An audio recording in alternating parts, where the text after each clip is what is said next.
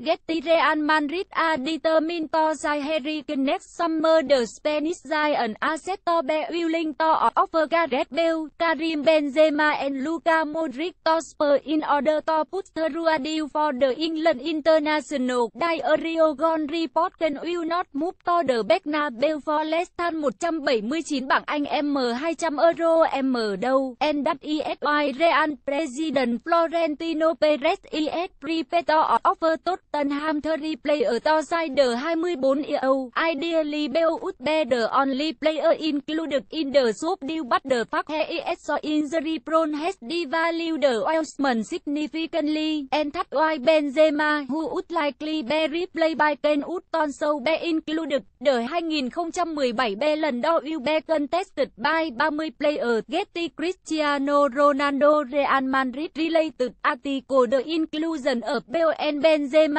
would bring the offer required down to 35 bảng Anh, €740. According to the report, but if Tottenham continue to demand more from Real, Perez has also considered including Modric in the offer. The Croatian is considered one of the best midfielder in Europe, but turn 33 next year. Perez believes Dani Ceballos and Mateo Kovacic would both be ready to step into Modric's shoes for Zinedine Zidane. Kane has been in super form since the start of this season, netting 11 goals in just 9 appearances for Spurs. The striker was also named on the shortlist for this Ballon d'Or yesterday. Related article.